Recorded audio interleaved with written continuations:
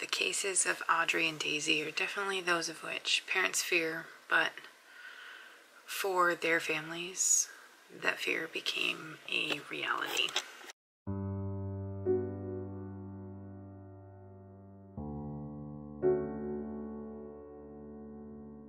Hey everybody, what's up and welcome back. If you're new here, I'm Liz, and today we're going to be talking about the true crime cases of Audrie Pott and Daisy Coleman. These cases is what helped inspire the Netflix documentary Audrie and Daisy. This is quite a controversial documentary, and so is the follow-up documentary, which we'll talk about a little bit when we get into the background of Daisy Coleman. But first, I want to talk about Audrie Pott. So Audrie was born on the 27th of May of 1997 in California.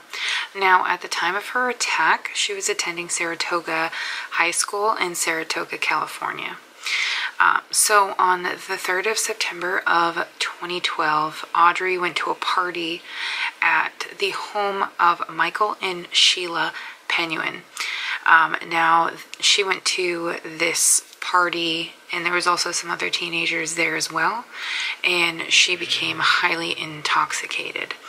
Well, some of the partygoers said that she was making out with two other boys at, when they saw her with them, but apparently some of the teenagers that were at this party stole some liquor, and an adult actually bought liquor for them from the store, and this was vodka to be exact.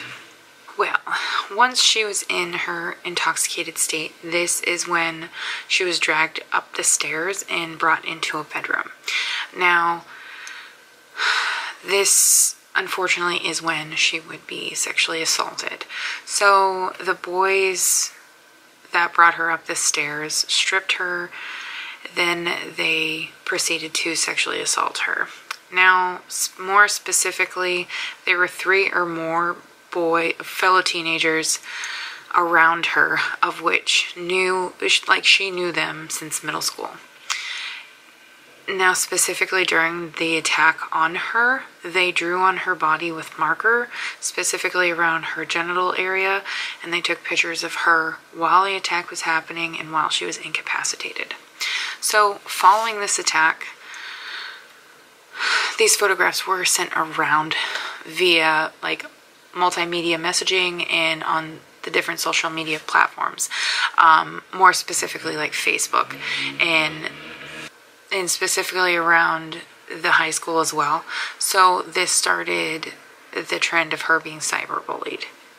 Well, the cyberbullying was mainly through Facebook, and one of the messages that she received simply just stated, "You were one horny mojo, huh?"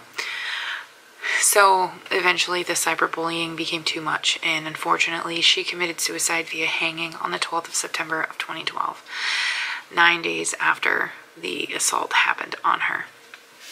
Now, don't get too ahead of yourself. You're thinking, hey, she killed herself, they're going to investigate. Well, the investigation didn't start until April of 2013. I know. Why exactly would this happen?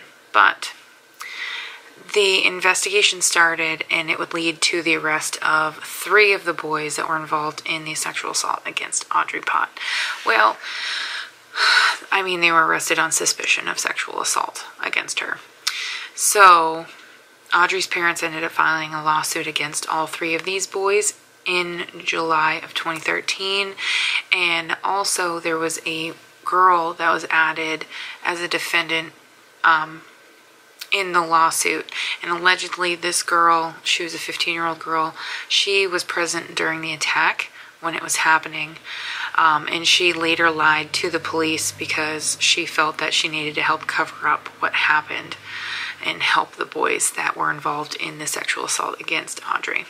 So all 3 of these boys were admitted to the juvenile court system for the sexual assault and possessing pictures of Audrie, which, I'm sorry, to me, these are both felonies, and what I'm about to tell you is probably going to make a lot of people angry. So 2 of the teen boys received 30-day sentences that would be served on weekends, and the other was sentenced to 45 consecutive days. These sentences were given as such due to their ages and them being minors at the time of the incident, as well as them not being publicly identified. I'm sorry, but that's bullshit. Absolute bullshit. So in 2015, Audrie's parents filed a civil suit, and in this civil suit, they're suing the boys for them being at fault for her death. Basically, it's a wrongful death suit, and they want to make sure that the boys are ultimately responsible for the death of Audrie, which, I mean, they drove her to her death. Well, this case was originally set to have gone to trial in April of 2015, but they settled prior to this. Now, some of the terms of the settlement is that 2 of the boys had to publicly apologize verbally in an open courtroom, admitting to the assaults and to their role of the death of Audrie. They also had to agree to being filmed in the documentary Audrie and Daisy, and they also had to agree to paying the amount of $950,000 to Audrie's parents. Also, they also had to support an honorary diploma for Audrie and give multiple presentations on how, like, sexual assault and on sexting, and basically what happens. They had to give presentations on this. Now, why only 2 of them had to do this instead of 3, I have absolutely no idea, but that's ultimately what they decided. Now, Daisy Coleman is our second person that I wanted to talk about in this, because obviously Audrie and Daisy. Now, Daisy Coleman was born on the 30th of March in 1997 to her parents, Melinda and Michael Coleman. She had 3 brothers as well, which 2 of them are very important in the story. Very important. Not that the 3rd one isn't as well, but he's not really publicly mentioned. We'll say that. So, in 2009, when one of her brothers and her father were traveling to another one of her brothers' wrestling competitions, the car unfortunately hit a patch of black ice, and it went off into a ravine. Like, it went off the road and into a ravine. Now, because of this, her father tragically died. So, subsequently, after the death of her father, her family had to move to Marysville, Missouri. Now, flash forward to January of 2012, 17-year-old Matthew Barnett was arrested on the charge of rape and sexual assault of Daisy Coleman. So, at the time of the actual rape, Daisy was 14. So there's also a 15-year-old boy as well that was arrested in connection of the rape of Daisy's friend, Paige Parkhurst. And there was a 3rd boy that recorded the assault on a cell phone and would admit to doing so as an accomplice.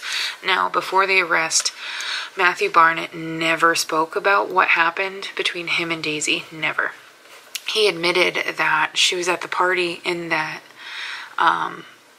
what went on, he described that they had consensual sex, which is, from what I read, not the truth whatsoever.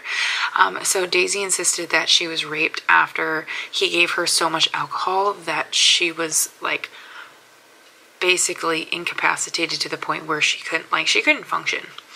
So when she got to that point, he then carried her to a room in which he then assaulted her. And at the same time, her friend Paige also would be assaulted as well. Now, this party is one that her and Paige snuck out of. Like, they were having a sleepover and they snuck out of the house to go to this party. So there was a ton of controversy that happened when it came to this case. And in 2013, because the county prosecutor ended up dropping the charges against Barnett, and the Nottoway County prosecutor dropped the charge of felony sexual assault or felony sexual exploitation against the third boy, the one that recorded the assault.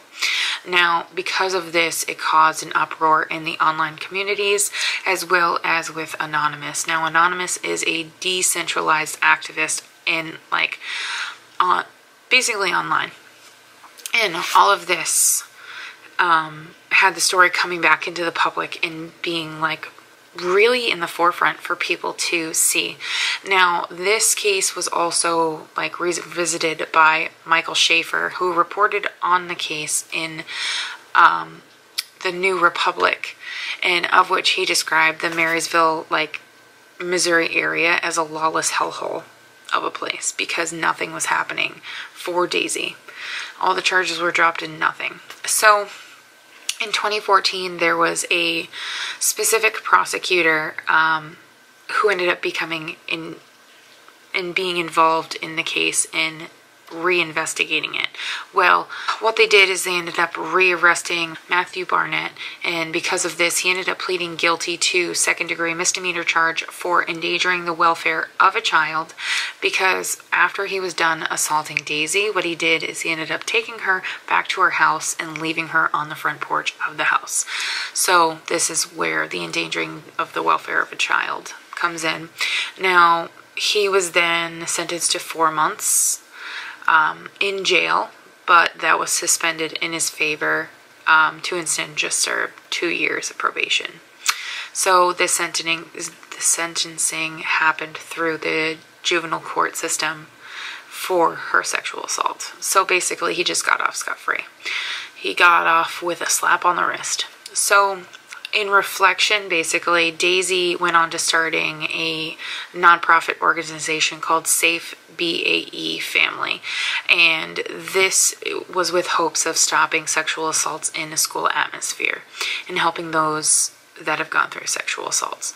So Daisy also became an activist and an advocate for sexual assault survivors, along with her brother Charlie. She was also a very talented tattoo artist, of which she was working as one when she moved to Colorado Springs, Colorado in June of 2018. Daisy also helped with the documentary on Netflix called Audrie and Daisy, and because of this documentary, they received the 2016 Cinema Eye honor, as this documentary was very unforgettable. It's something that has never come out before, and it's definitely given a new light to cases like this in particular. So Daisy then worked on a second film called Saving Daisy, and this is where it chronicles her process of her recovery, her post-traumatic stress disorder, and her usage of EMDR and CBD therapy for recovering from her assault. So after her sexual assault, Daisy attempted to take her life multiple different times, and also after the assault, she became the victim of cyberbullying, and this is what prompted her family to move from Marysville to Albany, Missouri, after the assault took place. Now, what's even more odd about this is that her family's home in Nottoway and in Gentry County had suspicious fire damage, and this happened after the assault took place, which is super fishy as to why it was specifically their houses that it happened. Now, unfortunately, her brother Tristan would end up dying in a car accident at the age of 19, and this happened in June of 2018. So I believe this happened around the time that she moved to Colorado Springs. But that wouldn't be the only tragedy that would hit the family either. On August 4th of 2020, Daisy ultimately ended her life via suicide. She was 23 years old. And roughly about 4 months later, her mother Melinda also would kill herself via suicide. So no person will ever truly understand what it's like and specifically what it's like to process going through something so dramatic in life. So somebody who's been a victim of sexual assault or rape or cyberbullying in an assault atmosphere, unless you yourself have gone through something similar, you will not understand what they have gone through or what their mindset might be. There will always be differences with some correlations, but it will never be specifically the same. So no one deserves to go through what Audrie and Daisy went through, and no one deserves to not have justice for the crimes that were committed against them. If you have not seen Audrie and Daisy, I highly recommend you to watch it, because it is eye-opening. Me, as a person that is a survivor of assault, it was very rough for me to watch it, but it gets easier as time goes by. It really does.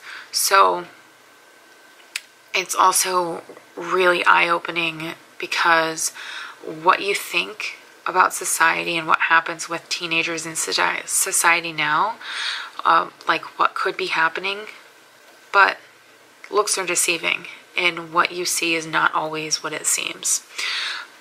So that is the story of Audrie and Daisy. The memory of Audrie and Daisy will forever live on, and so will the hope that sexual assaults will not be just swept under the rug and people won't get slaps on the wrist. So I hope you guys learned something from this, and I'll see you guys tomorrow in a brand new video.